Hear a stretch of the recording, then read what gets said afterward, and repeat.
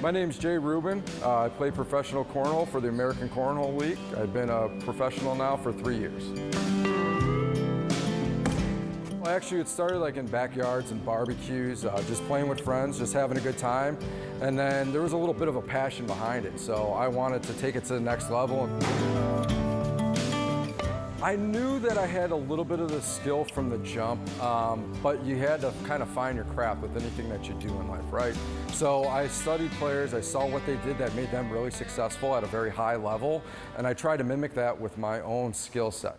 So as I go through it, I flip the bag until it feels right in my hand, and then what I'll do is I'll put all the weight on the palm of my hand, and then I'll start my throw. So what I'll do is I'll come back, and then I'll come here, and I'm going to release with a straight arm, which is going to keep it parallel to the hole, right? So it goes in, and I try to keep my palm up. And what the palm up's going to do is allow that bag to be flat and fly through the air with some tight rotation after I flick my wrist. You don't even move your feet. No, it's all stationary. The less movement you have, the less room for air.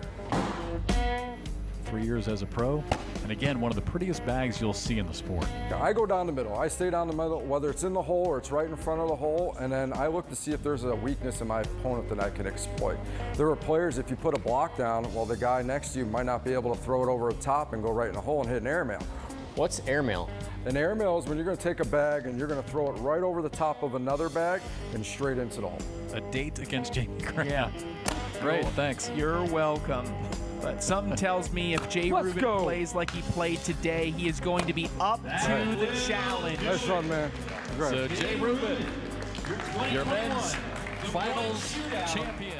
2 or 3 summers ago, I think I ran a 90% win rate over the course of a year. So that brought in probably close to $42,000 between me and my partners that we've won. I do have a full-time job, but cornhole, I mean, with all the practice and stuff that you have to put in to play at this level, it's like another full-time job. So, I'm always working. All right, I got my lunch break. Now I throw out the boards on my lunch break and I throw for an hour.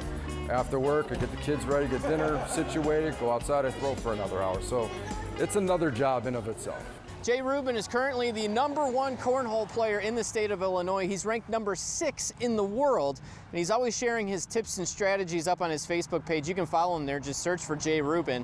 And if you think you have what it takes to compete against the best, there are cornhole tournaments all over the Chicagoland area, pretty much every night of the week, including on Tuesday nights right here at the Red Barn Restaurant and Brewery in Mount Prospect.